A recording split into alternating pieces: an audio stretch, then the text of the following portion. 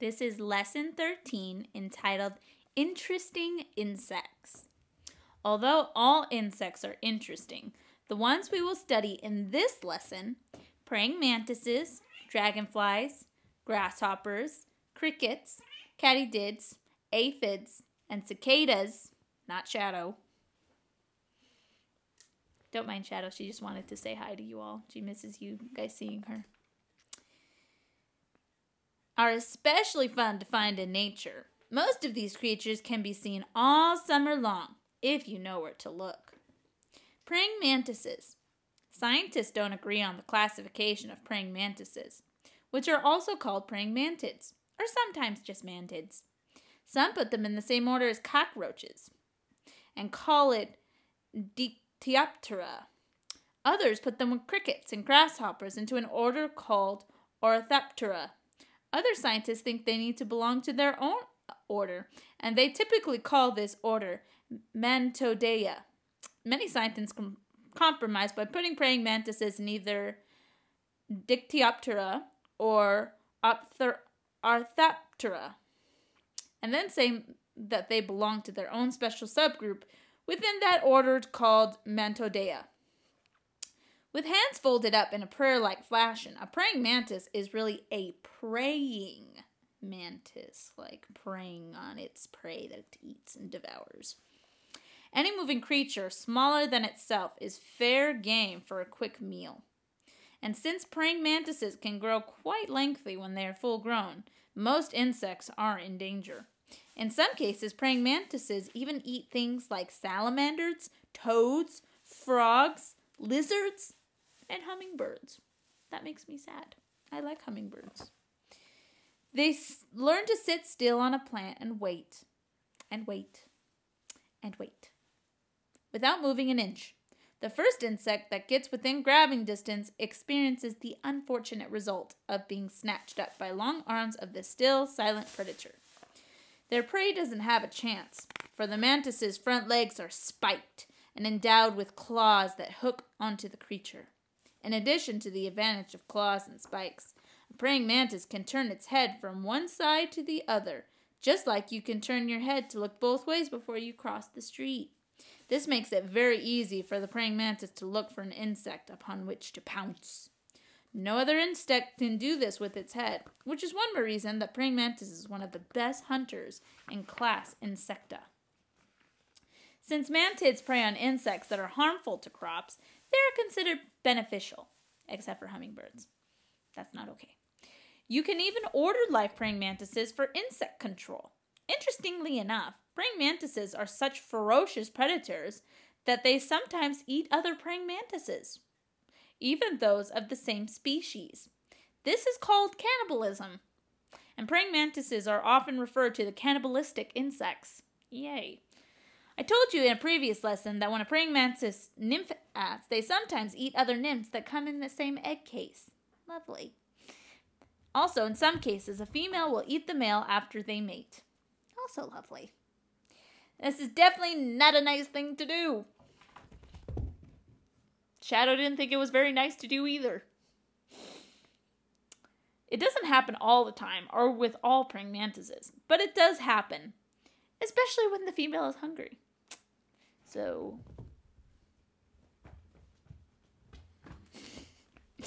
dragonflies and damselflies. As you may have guessed, dragonflies and damselflies are not flies. They are in their own special order called Odonata. Odonata comes from the Greek word odontos, which means tooth. Of course, insects don't really have teeth, but the mandibles that make up the chewing mouths of dragonflies are sharp and jagged, which make it look like they have teeth. You can usually find the adults flying around in search of prey near bodies of water like ponds, lakes, and streams.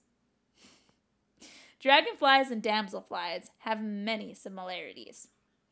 Neither dragonflies nor damselflies can lay their wings flat against their backs as most other insects do. They both have large and beautiful transparent wings with intricate veins throughout. In addition, each of them has an abdomen that is a lot longer than the rest of the body. Even though they have a lot in common, Damselflies and dragonflies are put in different families within order Odonata, which is because there are differences between them as well. An adult damselfly, for example, has thinner, more delicate bodies than those of the dragonflies.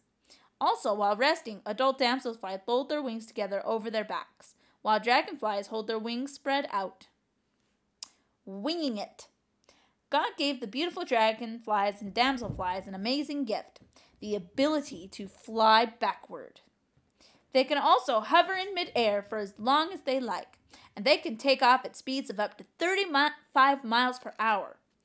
How can they do such amazing feats? Well, unlike most other insects, the insects in this order can move each of their 4 wings independently. This gives these little creatures amazing flying abilities. Researchers have learned that these insects bend and twist their wings in just the right way to cause little whirlwinds that move air even faster over the upper part of the airfoil, reducing air pressure even more than most flying animals can. This, of course, gives them a mighty lift, even in the face of powerful winds. Did you know that the United States Navy and Air Force pay researchers to study dragonflies in hopes of learning how to create a similar flying machine? Very cool. Seeing more than double. Along with these amazing flight capabilities, members of Order Odonata have tremendous eyesight. These two combined make it very hard to catch one. Birds, kids, entomologists alike have trouble netting the dragonfly. Their compound eyes are very large and have up to 50,000 individual lenses. Whew. In dragonflies, the eyes are so large that they wrap all the way around the top of the head. As a result, they can see almost everywhere at once. A dragonfly can still be looking at you even after it flies by. Even though damselflies have large eyes, they're not quite as large as those of a dragonfly, so they don't wrap all the way around the head. Most insects can be caught by swinging a net at them from the front before they fly away. If you try to catch a dragonfly from its front, it can easily avoid your net. The best way to catch a dragonfly is to let it fly by and then swing your net like a baseball bat after it. That sounds like fun. Feeding on the fly. Dragonflies and damselflies can catch other insects while flying. They grab their prey with their legs, and then which have thorny bristles to ensure the unfortunate insect. If the insect is small, they can eat as they fly. If the insect is large, they can lock their legs together to form a basket to carry the prey to a place where they can perch and eat in smaller chunks. Dragonflies and damselflies will even steal food from a spider's web. Consider this story, which comes from the article in Creation magazine. For several minutes, I stalked this little creature, a damselfly, as it fluttered from plant to plant. My plan was to get close enough for a good picture. Eventually, after the damselfly had threaded its way through the tangled stems, leaves, and flowers, it passed within a meter, which is about 3 feet, of a small spider's web that had a tiny object near its center. Then something very unusual happened. The damselfly hovered about 30 centimeters, 1 foot, in front of the web, seeming to study the spider's lair. Then, after a few seconds, it ever so deliberately moved forward until, wham! It was caught, head first, right where the object was in the web. What a picture will this will make, I exclaimed to myself as I thought how clumsy this little fellow was to do such a thing. To my surprise, however, even though it looked like its head was hopelessly stuck in the sticky silk, it kept flying. The damsel hovered in place while tugging and tugging on the web until, pop, it broke free, taking with it the object that was in the web. Soon I discovered that this little acrobatic thief had stolen the spider's meal out of the spider's web without getting snagged itself. That's by Tom Wagner, The Acrobatic Damselfly, a wonderful creation of God. As you can tell, these amazing creatures are excellent hunters, whether they are grabbing insects right out of the air or stealing the prey of other animals. Now we're going to look at water babies, which are the naiads. As you've already learned, dragonflies and damselflies experience incomplete metamorphosis with a twist. The nymphs, called naiads, swim and live underwater, like fish. The female dragonfly lays her fertilized eggs near or right in the water. The naiads, which don't look much like the dragonflies at all, hatch and immediately take to the water. While living in the water, the naiads gorge themselves on aquatic insects as well as other small living creatures like tadpoles and minnows. Hidden in the muck and mire, a naiad will lie in wait for little creatures to swim by. It can then squeeze water off its rear of its abdomen like a jet stream. This propels the naiad forward very quickly, allowing it to snatch its prey with its powerful jaws. Some naiads even take a long lower jaw that can shoot out and grab prey. These carnivorous nymphs live in water for weeks, or even years in some species, and undergo a series of molts to grow. When a naiad is ready for its final molt, it finds a stick or other object projecting out of the water, crawls out of the water, and waits for its exoskeleton to dry. As the exoskeleton cracks open at the seam, the beautiful adult dragonfly or damselfly crawls out. Now we're going to look at crickets, grasshoppers, and katydids. Like praying mantises, the animals in order Orthoptera begin life inside an egg case. After 3 weeks, or when spring arrives, the tiny nymphs emerge from the egg case and begin life with greedy appetite. At the time of emergence, you may find a field littered with tiny little nymphs numbering in the thousands. After 4 or 5 molts, they will have wings that allow them to take flight. This signals that they are adults and ready to reproduce. Ortho means straight. Orthoptera means straight wings. This refers to the front wings called tegmena.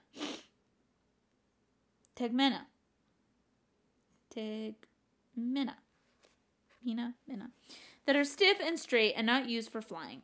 The black wings are membranous and are folded like a fin under the front wings when the creature is not flying. Many use their wings to make sounds, which can generally be called chirping noises. They make these sounds by rubbing one body part against another, which is called stridulation. Grasshoppers typically stridulate by scratching a cone-like structure on their back legs against their wing or abdomen. It's a little bit like running a stick along a fence. Crickets and katydids often stridulate by rubbing a comb-like scraper on a front wing against a file on the other front wing. Grasshoppers and katydids tend to buzz more than chirp.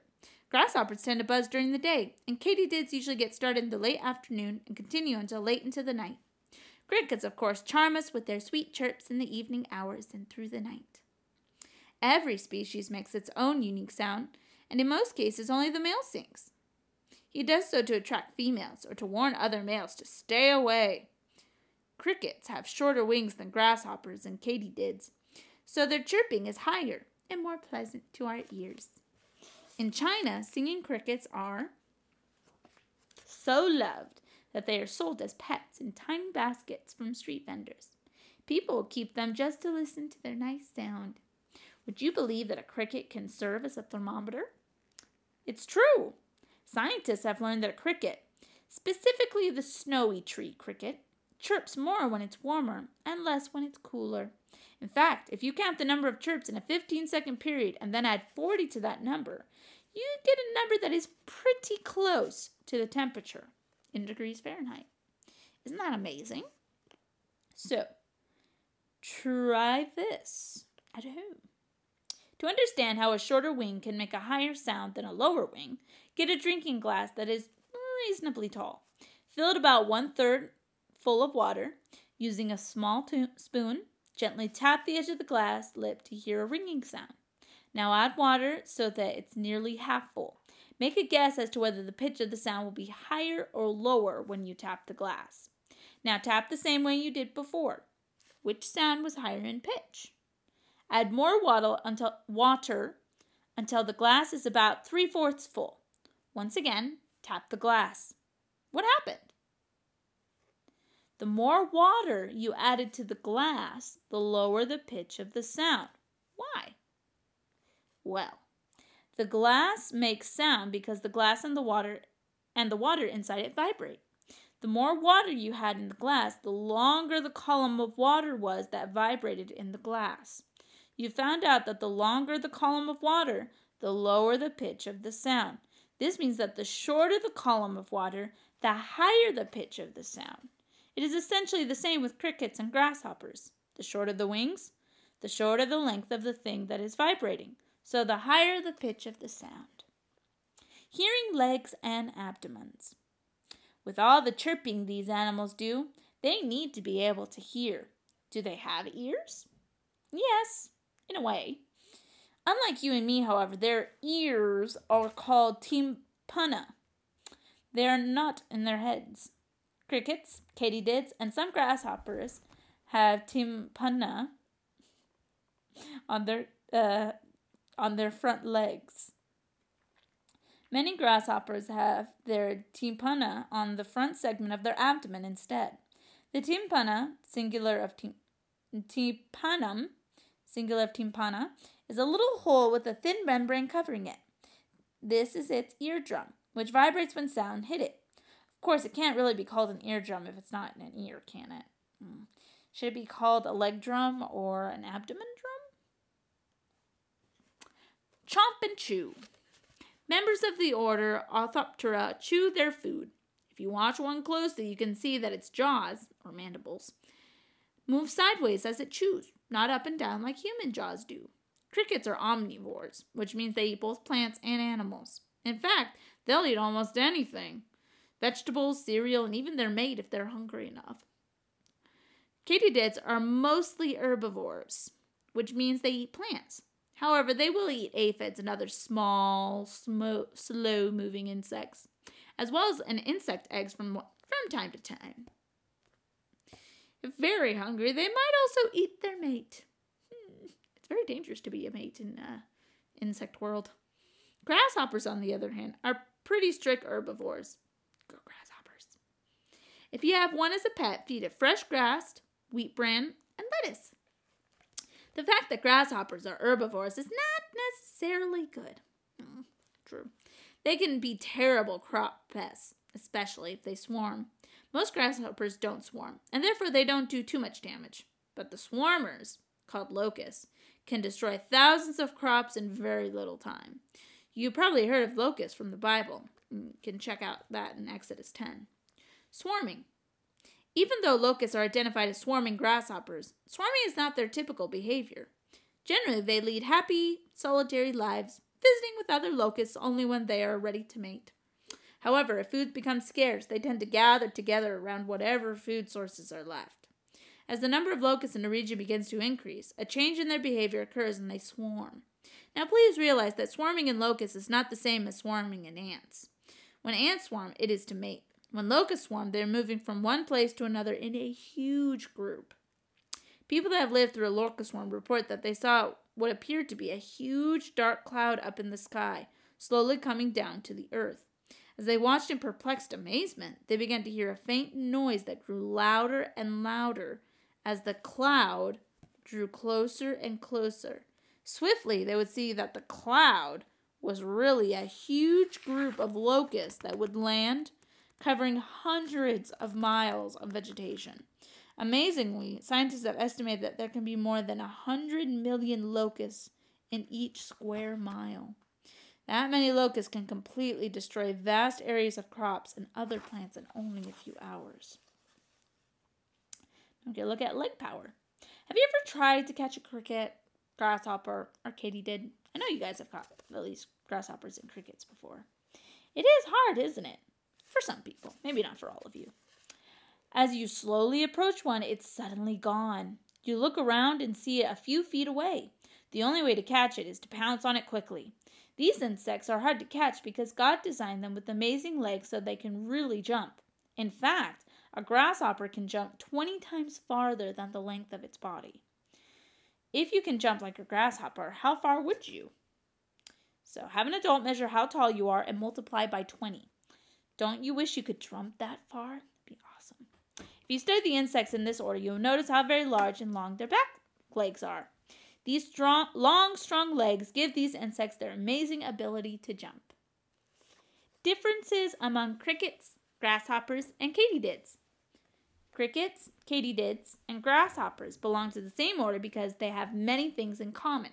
However, they are all different creatures. so it is important to be able to tell them apart. There are several different things you can look for in order to help you decide whether a member of this order is a grasshopper, a cricket, or a katydid. First, you can look at the coloration. Since grasshoppers are active during the day, they tend to be colored so as to blend in with the grass or brightly colored flowers. As a result, they tend to be either green, light brown, or multicolored. Crickets, however, are active at night. As a result, they tend to be dark so as to blend in with the shadows. Since katydids spend a lot of time on leaves, they are often leaf-colored and their wings look like leaves. Second, you can look at the antennae. Katydids and crickets tend to have long antennae, while grasshoppers tend to have short ones. In general, katydids have the thinnest antenna. Crickets have slightly thicker antennae, and grasshoppers have the thickest antennae. Third, you can look at behavior. In general, grasshoppers are active all day, while katydids tend to be active in the late afternoon and evening. Crickets tend to be active all night. Now, it is important to realize that there are exceptions to these general rules. For example, even though grasshoppers usually have thick antennae, the longhorned grasshopper has long, thin antennae, much like those of the cricket. As a result, it's sometimes hard to tell the members of this order apart. Nevertheless, try it yourself. For each picture below, indicate whether you are looking at a grasshopper, katydid, or cricket. And I'm sure you guys will ace this very easily. Dangers and defense. Birds, wasps, mammals, amphibians, reptiles, spiders, and other insects love to dine on members of order Orthoptera. Another very disgusting danger for these insects comes from certain species of flesh flies and technidid flies. These flies lay their eggs on the back of a cricket or grasshopper. When the eggs hatch, the larvae eat their way into the body of the creature and live off its innards. That's terrible. How do members of this order protect themselves from these dangers? Well, their primary means of defense is to simply jump or fly away. If that doesn't work, grasshoppers are actually equipped with one important defense. Do you remember that they vomit a stinking juice called tobacco juice when they are threatened? If you catch a grasshopper, don't be surprised if it vomits tobacco juice on you. You may even be able to make it vomit the juice if you prod it enough. Of course, camouflage is also a defense. God made katydids look so much like leaves that they are rarely seen by the casual observer. Their wings have the same vein patterns as leaves, and they often have imperfections and blemishes like the ones you might find on a leaf. They are very convincing imitators and well protected with this defense. Looking for members of order Orthoptera. Hunting for these insects is a lot of fun. During the summer months, grasshoppers are easy to find. Look for them in tall grass, weedy fields, gardens, or crops. A grasshopper might even startle you when it hops away from you as you walk by. You can even try to catch one. Although you can try to catch members of this order with your hands, you will probably have more success if you use a net. One of the best nets to use is a sweep net, which is designed to be swept through plants so it can pick up the insects living there. The course website mentioned in the introduction to this book has links to places where you can buy a sweep net.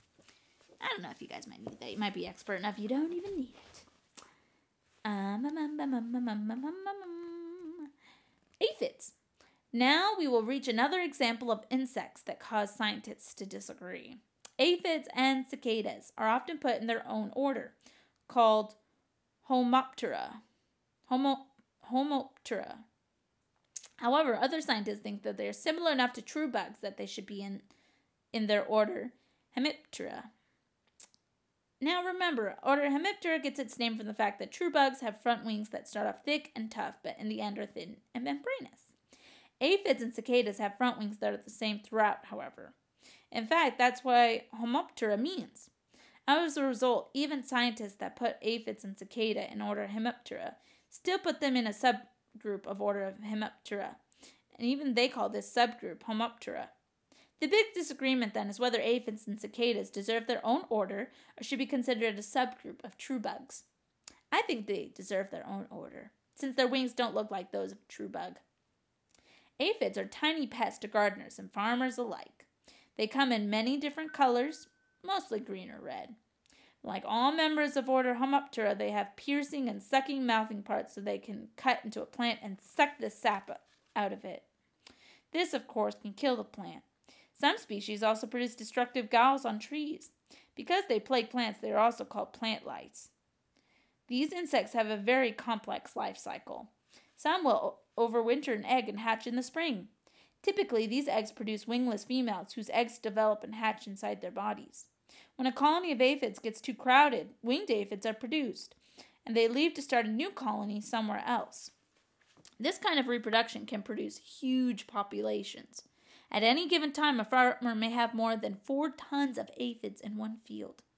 Late in the summer, males and females mate, and the females lay eggs that will overwinter to start the process all over again. Remember that aphids are often kept by ants. They produce honeydew for ants, and the ants protect them.